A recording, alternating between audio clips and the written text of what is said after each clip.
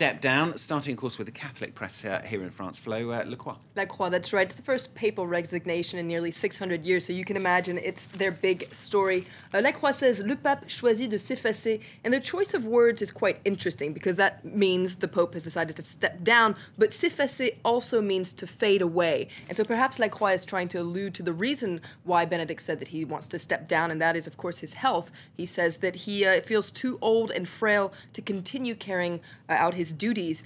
Now, in their editorial, La Croix pays tribute to Pope Benedict XVI, and it says that his decision, which only comes as a half surprise, really, is proof of how humble he is. And it's a daring move politically, according to La Croix. They call him a loyal service who accomplished his duties despite all the challenges and scandals that have rocked the Church in recent years. And Le Figaro, they've also got a bit of a special today, dedicating the paper to the Pope. Absolutely. Here he is on the cover, waving goodbye there on the front page of Le Figaro. They also pay tribute to the Pope in their editorial, pay tribute to his humility, especially for somebody who never really wanted to be Pope, according to Le Figaro. Le Figaro also looks at the key question now, which is what's going to happen to Benedict XVI now? Now, this has never really happened in modern times, so what happens to a Pope when he quits or retires? Now, Le Figaro points out that laws do exist within the Catholic Church that foresee steps to follow.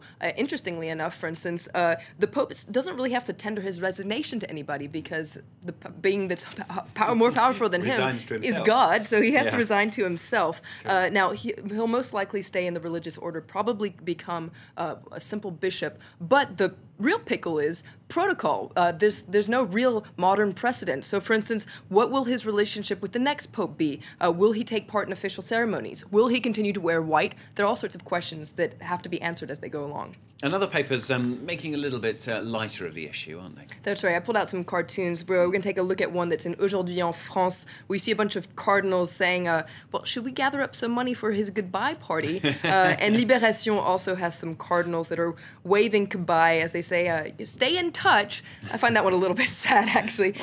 If you look at the front cover of Libération today, it's quite amusing as well. They say, Papus interruptus, with a photo of Benedict walking away there in his signature red moccasins. Also, their editorial is quite fun today, and it's quite a challenge. How good is your Latin, Stuart? This is not very good. Moa mathematis martis man, I still remember, but I only did Latin for 1 year. Well, that's pretty impressive. So, well, you might want to take the challenge of reading the editorial, and if not, don't worry, it is translated. But they wonder, what does the Pope dream of? De aliqua re papa cognitat. And they say this is such an unusual job in the 21st century. On the one hand, you preach in Latin. On the other hand, you have a Twitter account. On the one hand, you eat out of gold plates. On the other hand, you're trying to save the world from poverty. So Libération wonders, did Benedict XVI step down for physical weaknesses or for metaphysical weaknesses? Was he just tired of his job, tired of the task in such a modern world?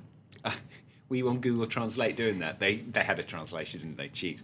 Aujourd'hui en France, meanwhile, looking at what is next for the Catholic Church, aren't they? That's right. There you see the Pope walking away, and it says, who will succeed the Pope?